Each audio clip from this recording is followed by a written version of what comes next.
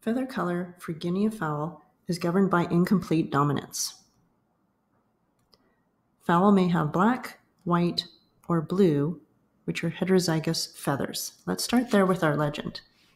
If it's incomplete dominance, then we write the legend CB is black, CW is white, and CW is blue. We know that the blue is the heterozygous, so that has to be our 2PQ.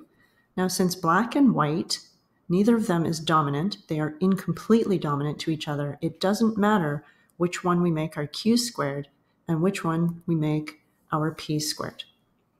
In randomly mating population of 500 fowl, there were 88 black.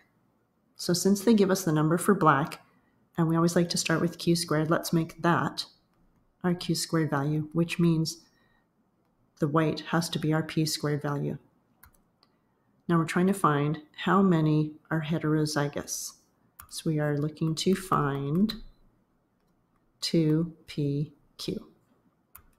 Let's start with our Q squared value. It is 88 out of 500,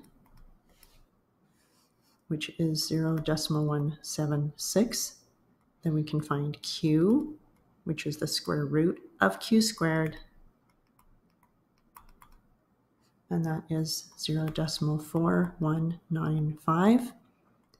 P is 1 minus Q, so 1 minus 0.4195, which is 0.5805.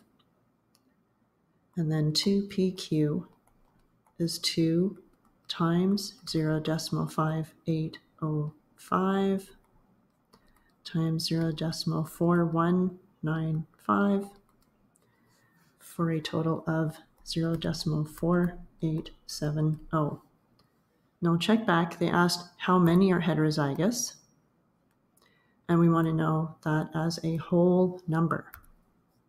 So for how many, we multiply our frequency by the total number in the population, which is 500, to get 243.5. But we want it as a whole number, so we are going to round that to 244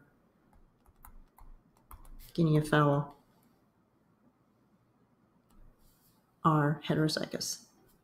And we're done.